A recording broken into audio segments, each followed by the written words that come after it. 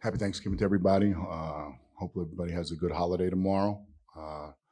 The Friars will be practicing tomorrow at 10:30, lathered up, try to get better. Thought we were a little lackluster today. Obviously, very happy with the win, right?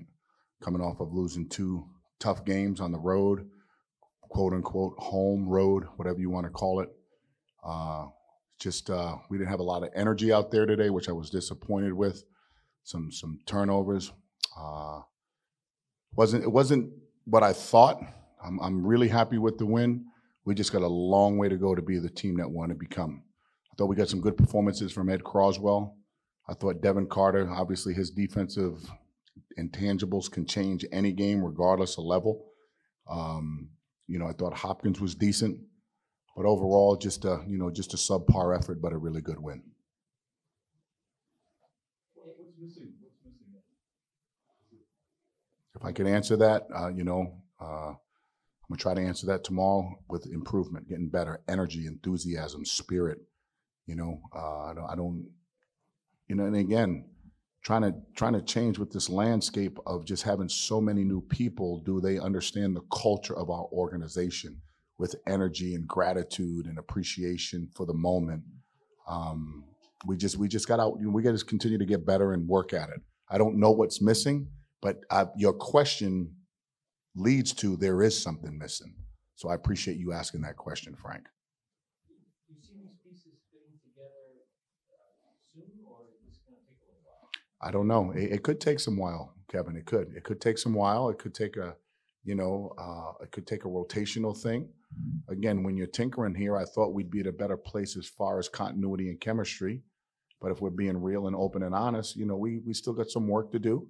And it's a reason why we scheduled the way we scheduled. We've been doing it too long to just think it's just going to poof happen overnight. But let's be positive with it.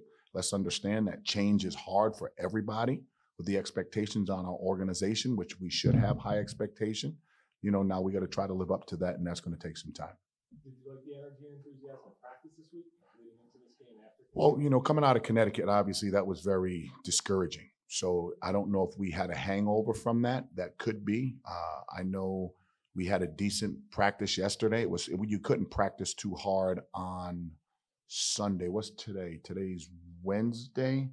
Yeah, we couldn't. That was damn near off day. And then you was able to get after it a little bit on Monday, and then Tuesday you can't beat their bodies up too much because you got to play the next day. So we'll improve. We'll get better.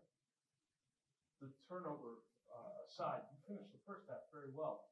It looked like maybe over the last 4 minutes that was something you could have carried into the second half. Maybe why didn't you see that go forward, that sort of momentum? True, and most of the time you do get carryover, and I think again another great question. It's I don't know. Again, there's so many new pieces, new game attitudes, new attitudes, and I'm not saying they're bad attitudes. We just got to try to bring them all together. I'm perplexed by some of it, yet we got to work through it to become the best Providence team we can become.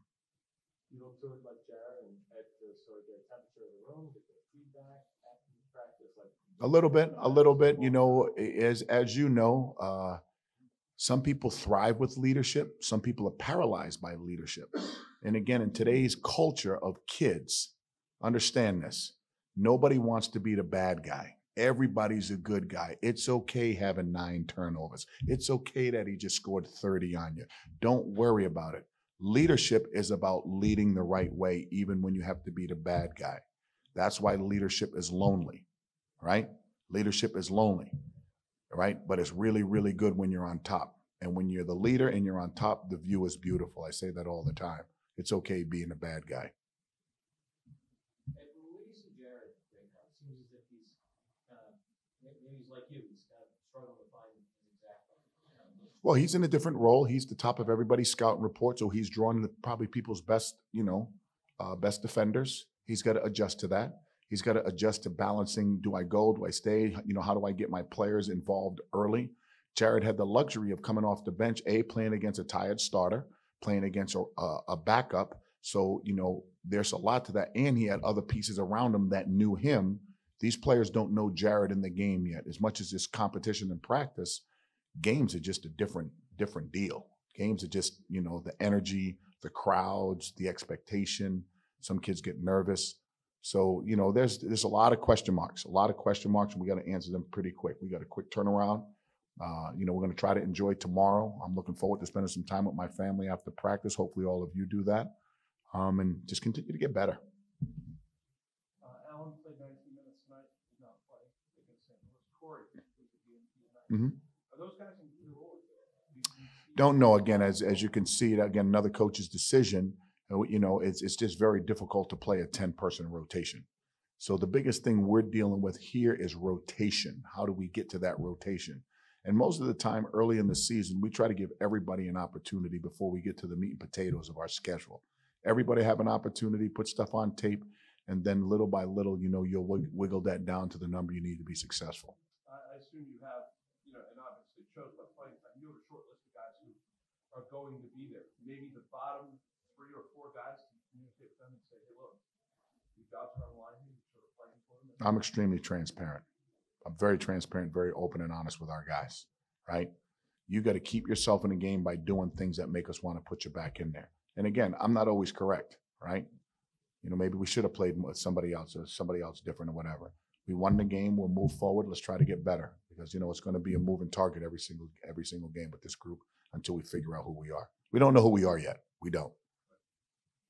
In the past, how have you figured out, you know, who you are and how you plan on kind of using that formula with this group?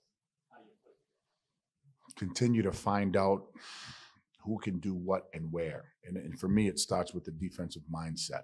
It starts with the chemistry of that defensive unit. I think we have some guys who can score. And, you know, let's not forget, I thought Merrimack did a really good job today. I thought their zone disrupted us. You know, I think we had 14 or 15 or whatever, so many turnovers. You know, it's not like we're out there playing against ourselves and it was 5-on-0. That, you know, they don't have the record that they want, but they're going to be a formidable opponent when they get to their level. Our size and length and strength, you know, was a big factor in today's win. Happy holidays, people. Thank you.